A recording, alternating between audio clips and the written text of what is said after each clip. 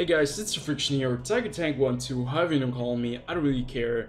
And today we are taking a look at the T28 HTC, one of the reward vehicles that you can get in the personal mission category. Actually right here, the campaign. This is actually the second tank that you can get once you finish all the missions, or the missions to get the Stug IV,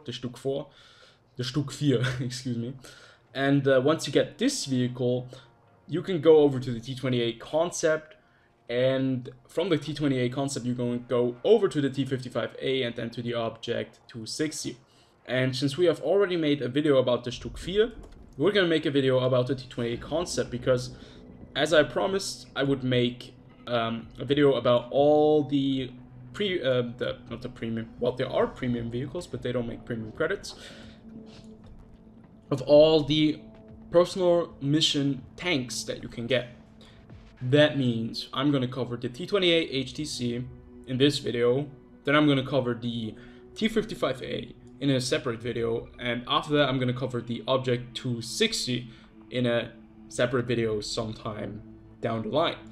And I promised that quite a long time ago, and I think it's definitely time to fulfill that promise, because obviously next year, or actually still in this year, at the end of 2018, they want to introduce the personal mission set 2.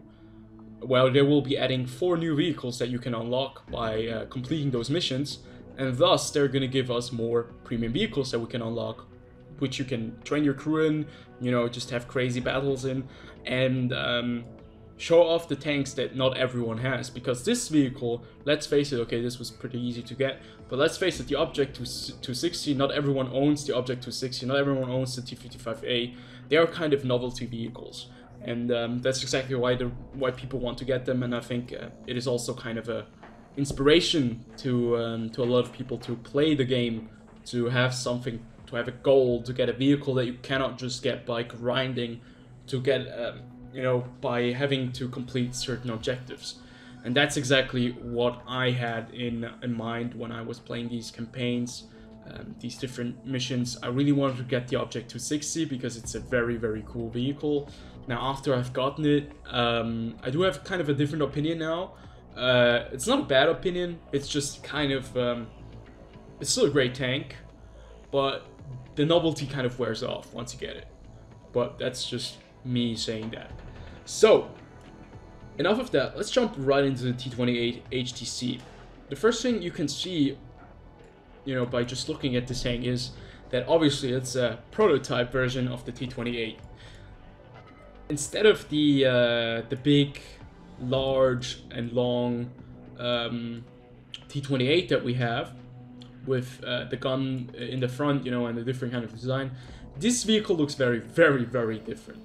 It has kind of a gun mantlet that goes all around the tank, and that gives you, I think, a gun arc of, I'm not even sure, gun arc of 30 degrees on both sides, so 6 degrees in total. And it's really weird looking. I think it's a super cool looking tank because it's just so weird. And we can actually just take a look at the vehicle details and look at the backstory of this tank. Tank Destroyer T28 concept. The development of this heavy breakthrough tank began in September 1943. It was planned to utilize certain components of the M6 tank, as well as the electromechanical transmission and 105mm T5 gun mounted in a turret of limited traverse with a 203mm armor protection. The vehicle was intended to assault the fortification of the German Siegfried Line, known as the West Wall, to the Germans. The U.S. land forces rejected the project during the design phase. The vehicle was later modified into a T95 heavy breakthrough tank. So this tank was actually, I think they kind of built it. The M6 was actually built at 1943. Like, historically speaking, if we take a look at that time period, it's like the turning tide of the war. Soviet Russia, 1943 September, is already pushing back the Germans, I think, through Belarus and out of Russia, like mainland Russia, into Belarus and the Ukraine. I think, no, I'm not entirely sure, but I think definitely Stalingrad has happened. The 6th Army under General Paulus has been destroyed or encircled completely. And that was a huge strike against the Germans. That was pretty much the turning tide of the war. The Americans have landed in Sicily and Italy. Like, they're marching towards Rome. The Italian government has already fallen down. Mussolini has retreated back into the Alps, you know. He was captured by the Italians because they changed sides and they changed, you know, their alliances. But he managed to flee by the help of the Germans.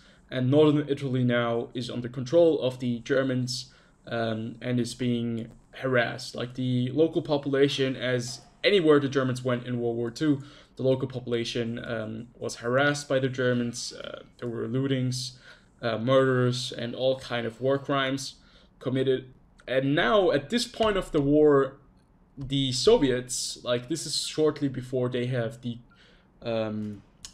meetup between Churchill, Stalin, and Roosevelt, who is still alive. In 1944 he died, and Truman took over. No, I think 1944, I think.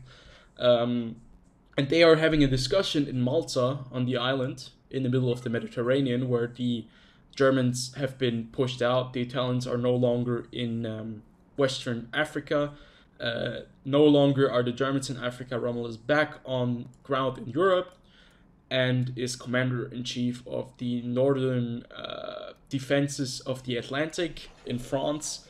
And now they're talking about the invasion plans of D-Day. Actually, the Soviets really need a second front to alleviate the stress that they have, the constant assaulting on their eastern front. And thus, the planning of D-Day begins. So, yeah, that was a very, very long kind of historical recounting of 1943 at the end, at least. And what they needed back then was, obviously, the Siegfried Line is between France and Germany. That line was extended in the 30s. The Germans obviously had built that thing, I think, previously after World War I or before World War I even. I'm not even sure. And no, actually, it was built in the 30s, and it was the equivalent of the Maginot Line of the French in, you know, the eastern part of France, where they kind of ignored the northern part of Belgium, where they didn't put anything there.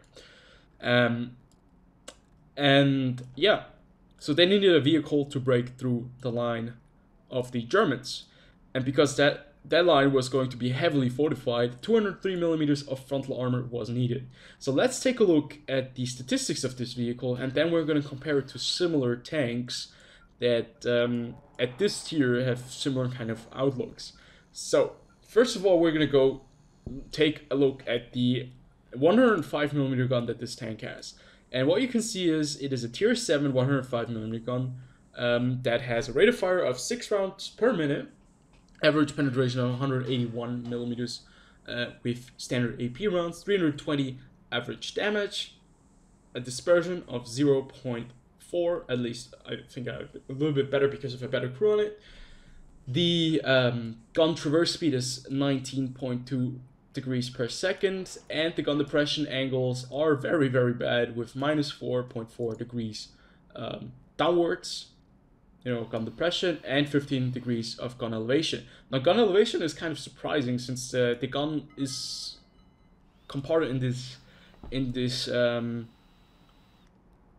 you know, this gun mantlet right here. I wouldn't believe that this tank was able to put that gun up very high, but somehow it manages to do that, and you can see it right here where the gun is kind of able to lift up, and it does have quite a bit of room, so I guess you can turn the gun upwards. 15 degrees of gun elevation is nothing too crazy, but for this tank I think it's decent.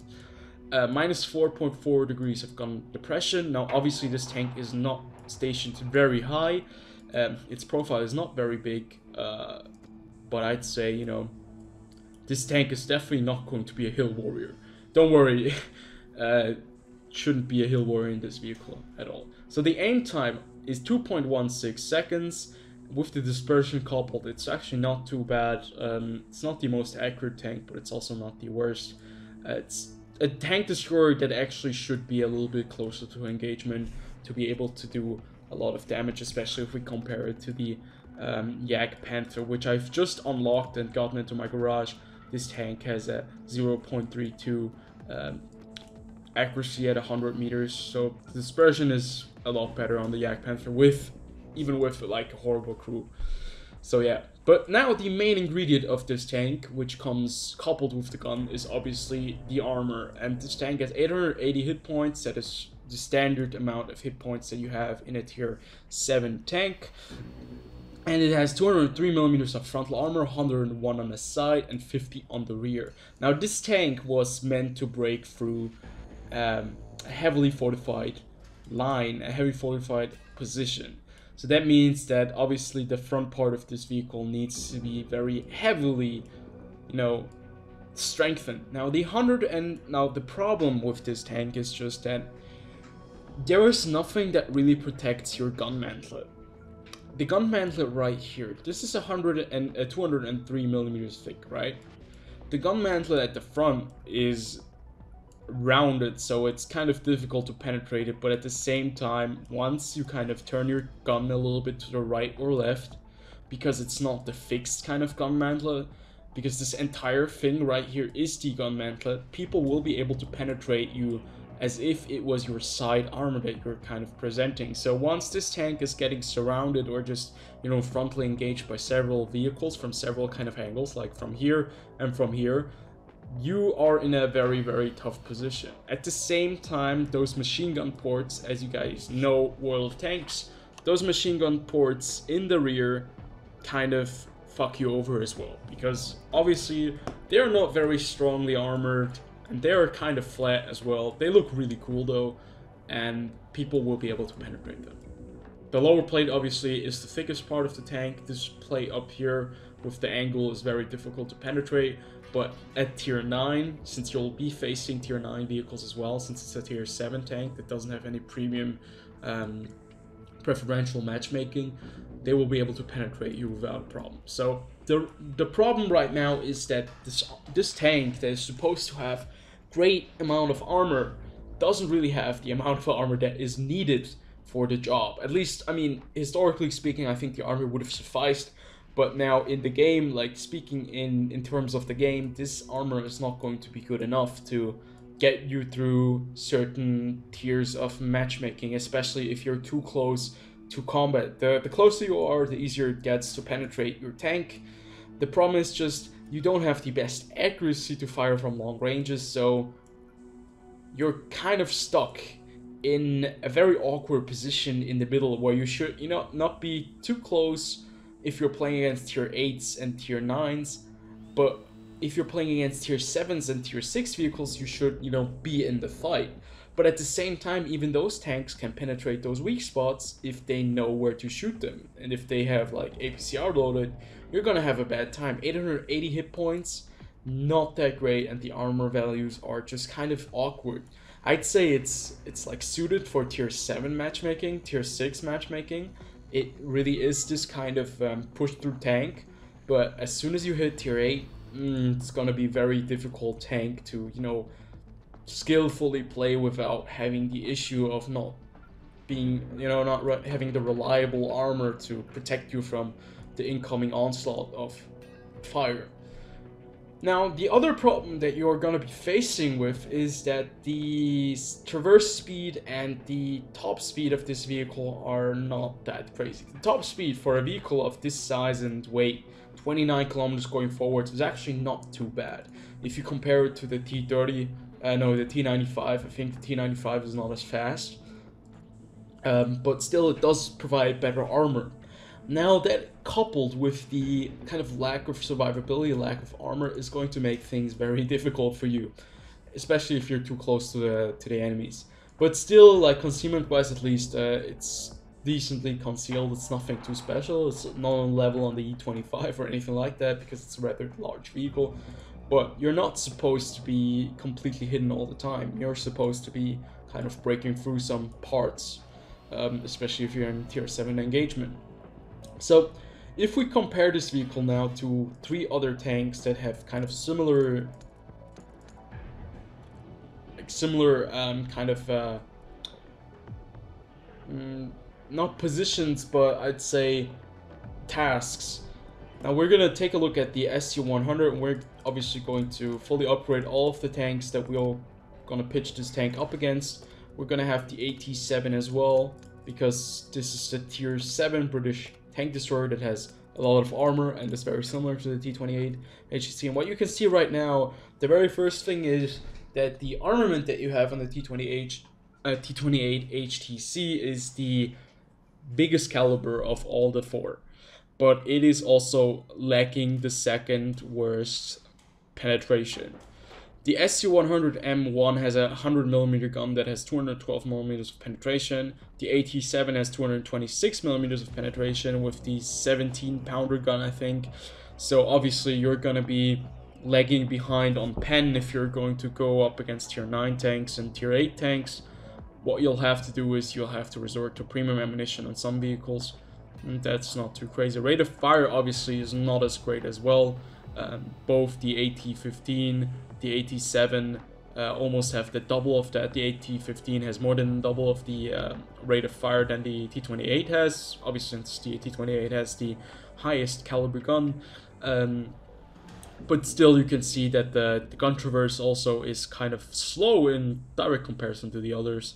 And the big difference is that all of these tanks have very, very different gun mantlets. The 1815, I think the gun mantlet is most similar to the T28 HTC. If it turns to the side, it's easily able to be penetrated. But the SU-100M1 has a very, very small, gun mantlet, but that also shows you that it has very, very limited kind of turret or gun traverse. The AT-7, you cannot really penetrate the gun mantlet because it's just that tiny. At the same time, the traverse is also smaller, so you're going to be having a bigger kind of view set that is also a bonus in certain situations, but it can be such a big backdrop, and you'll see what I mean in the gameplay afterwards.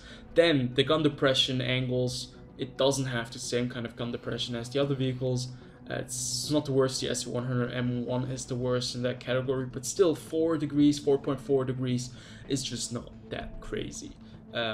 But at least 15 degrees of gun elevation, at least that's good. And you can see here the gun traverse limits. It has the best gun traverse of all the vehicles, at least not speed, but still gun traverse in total. And aim time is also not that bad.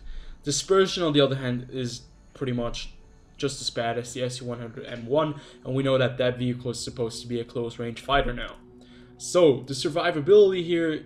Obviously, AT-7 has the best kind of armor all around, with one weak spot on the top. That weak spot obviously is the main attraction for everyone to shoot at, but that thing does very, very well in World of Tanks right now. The 1815, also a very, very heavily armored vehicle at tier 7. No one really can penetrate it. Yeah, you have the gun, the cupola on top, that is the one big weak spot that you can really penetrate. The side armor is even thicker than the front armor of the SU-100M1, but still the T28 just has so many weak spots that it doesn't really play in the same league as these three vehicles. So yeah, concealment wise, obviously I don't own the other tanks. I actually own the T1815. I've owned all of them, but concealment wise the T28 HTC is the best because of the best crew on it. So I know I have painted a very kind of bleak outset for this tank, but basically speaking, it is a smaller T28 at tier 7. Is that a bad thing? I think not. It's a very novel vehicle. It's a novelty of a tank. And you'll see what I mean in the gameplay that I'll just put in any second now. Because obviously I think premium tanks should not be the best tanks in the game. I think they should be a little bit worse, but they should have something special. And this tank has something special in its kind of design. It's not the best tank, no. Is it worth going through all the missions? I think definitely yes, it's a free tank.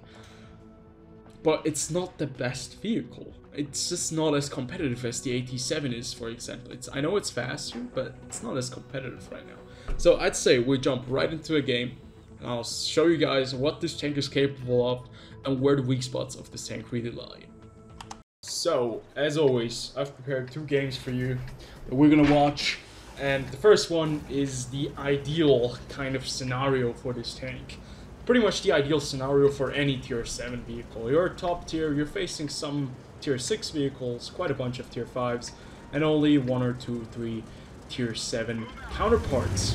So, what is it about this tank that makes it so attractive at tier 7 and 6? Well, basically, you have a little dumbed down T28. I don't mean it in a kind of offensive way. I love my T28.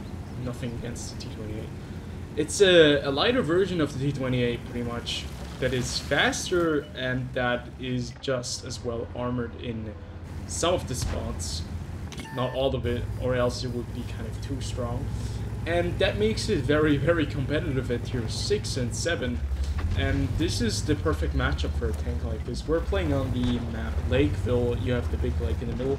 And if somebody actually would have been able to spot the other side from the middle over here from my team, we would have been able to do quite a lot of damage, which you will see later on in the match. Now, what do these these tier 6, 7 matches and 5 matches do have in common? A lot of these people don't have a lot of experience, right? That makes this tank very powerful because they don't see them a lot. Because people don't want to play this tank since it's going to meet tier 9s as well as tier 8s. And, well, obviously, they don't have the experience of knowing where they should go on the map and during at certain times. What we can see right here is I'm just running freely through the middle of the map because I know at this tier they can really only be dangerous to me if they have my side or rear armor. Now I'm taking a huge risk here, right? So I'm moving into the entire part of the middle all by myself in a tank destroyer that has a great gun arc, but not the craziest gun, well, okay, it's decent gun handling, but not the best rated fire, but still, a 105mm gun at this tier is very, very deadly against those tier 5s and tier 6 tanks, and it will hurt still on those tier 7 vehicles.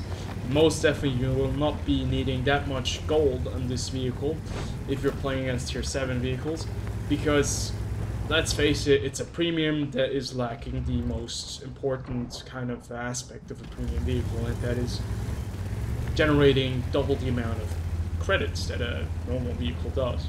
I kind of missed that, and that should definitely be talked about in the second iteration of personal mission of the second part, where they should add more. At least I think they should give us the opportunity to make the premium amount of credits.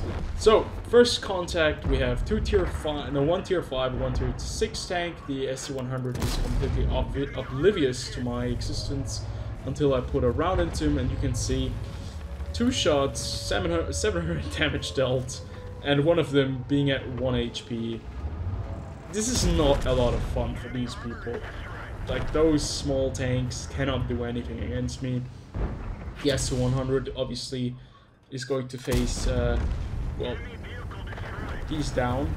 So is the T67 with 1 HP left. We take out the artillery, and now we are kind of in a spot where you can shoot the guys in the back. And we've dealt 1,219 damage. Now, most of the damage you'll deal with this tank mostly comes in very weird parts, because either like you're fast for a tank destroyer with this kind of armor outset, this weight, and the looks of it like a T28. You're kind of fast, to be honest. 29 kilometers per hour is not too bad. But most of the damage you'll be dealing will be in some engagements that you'll have like at the very beginning or at the end of the match. Because during the middle, the problem is just that this tank doesn't really get around fast enough like a heavy tank would or a medium tank would. But you'll still reach the battlefield, so you might still be able to do some damage. And especially at this tier, as you can see right here, they still have like the highest tiers alive. They can still do some damage. They can inflict some damage on your team nonetheless. So if you can like get into those matchups and you know, get those matches where the matches are the games are a bit longer than usual, well, you can still do quite a decent amount of damage in this tank, especially at tier 7. You can see we're running around here.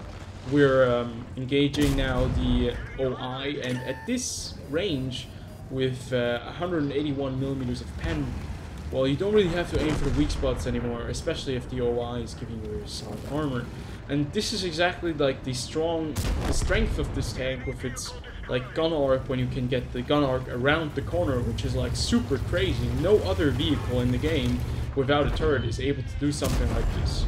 Because look at how I'm able to crest the side of this tank right here, turn it around, and immediately be able to shoot the guy if he would still be alive. And thus ends a game where it did 2,660 damage in a tier 7 vehicle. This is the ideal, or this was the ideal kind of situation for this tank. Now let's jump into a game where it's not as ideal anymore. Let's see how it ends up there. This was the first game that I had in this tank after not playing it for, I think, about 1.5 years, or even longer. And what you can see is that the matchup has definitely changed. We are now the bottom of the tier 7s, and we are playing against tier 8 vehicles. And I want you guys to keep in mind that we're facing 2 Lorraine tanks, 1 STR-VS1, a Defender, and a T92. So the average penetration of these guys is about 220, all counted together, I'd say. The STR-VS1 has, I think, 270 millimeters of pen, something crazy like that. The Lorraine is 230, and the Object, like the Defender, 230 something as well. And the T92 is like the lowest one with 171 or something like that. And I want you guys to remember that we're playing a tank destroyer that is not the slowest but not the fastest either. But once you're in a position, it's going to be very difficult to change that position, right? So you can see immediately my team is like making the age-old mistake of leaving one complete entire flank open to the enemy, and now we are in a situation where we have to hold off the tanks of going after us. And I knew exactly that there were going to be 2 Lorraine tanks coming down this line. If we are like unlucky, the Defenders coming down here as well. And you can see both of our tier 8 medium tanks, the Pershing and the T28-3, both are in it too, kind of realize that they're going to be screwed if they stick around here. So they're going to go back down the south into a spot where they can stay hold down, I think, but it doesn't really work out for them. You'll see it eventually. So I'm in a tough spot right now. I cannot run anymore, right? Because I cannot turn my tank around and run away. I'm not fast enough. They will catch me.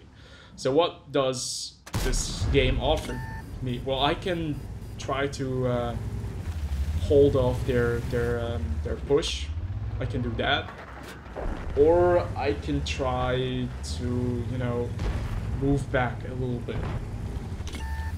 I decide to stay in this position and use my armor to my advantage. But as I already mentioned, armor on this tank is kind of a difficult thing because it has a lot of weak spots that everyone kind of knows by this time. At least at this tier, people do know where to shoot you.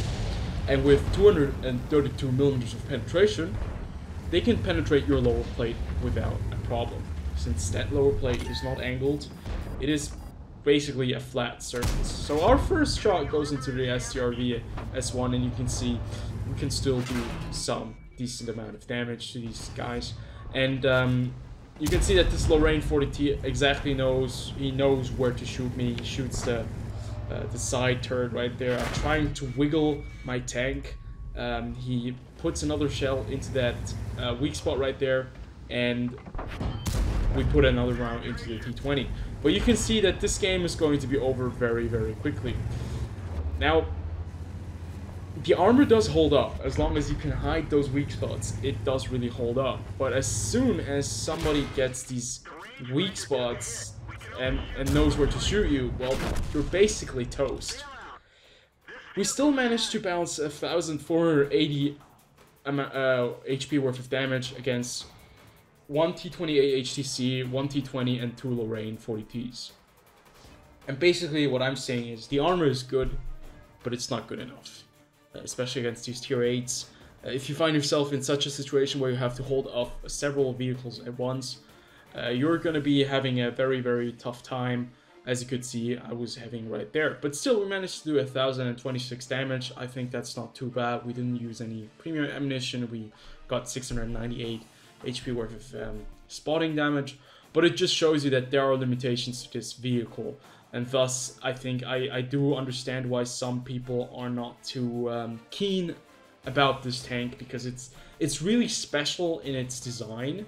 It's very special in its way of play, but it's not the crazy reward tank that you've been looking for. It's not that yet. It's a very, very decent tank. It's a lot of fun to play, at least for me. It's a good crew trainer, and I think it definitely is worth your grind if you're looking for something like that. If you're looking for a tank that is really, you know, going to be the craziest thing, and you've seen it in game, and you're thinking like this is going to be the next 87 for the Americans, well, I have to disappoint you. It's not that, but it's definitely a good tank and very balanced at the moment. Now, what does balance this tank as well is artillery. So if you're in a tier 6 and tier 7 game, and as we have seen previously the other matchup, and you're facing such kind of odds, you're not probably going to have a great game, as great of a game as I did, because people will be able to shoot you at some point. They will fire APCR, they will fire premium rounds, and artillery does really really annoy this tank. So yeah, what kind of verdict would I put on this vehicle? Well, I'd say it's a good tank. It's worth going for it, but I don't see myself driving this tank 24/7 to train my crew. It's a nice crew trainer. If you like don't have any other, I don't think there are any other American premium tank destroyers, right? I think it's the only real trainer that we have for the crew, but still, I like the tank. It does what it's set out to do, and it has the flaws that it should have. And yeah, that's, I think, what you can say about this vehicle. It's great. It's nice to play. It's easy to take out if you know where to shoot at it. And it's very annoying if you are in a tier 6 or 7 vehicle, because it can go into positions and just annoy the heck out of you, especially if you have to like storm several different tank destroyers that are hiding in the back. And yeah, I hope you guys did enjoy this video. If you did, as always, like, comment, and subscribe, and I'll see you guys on the next one.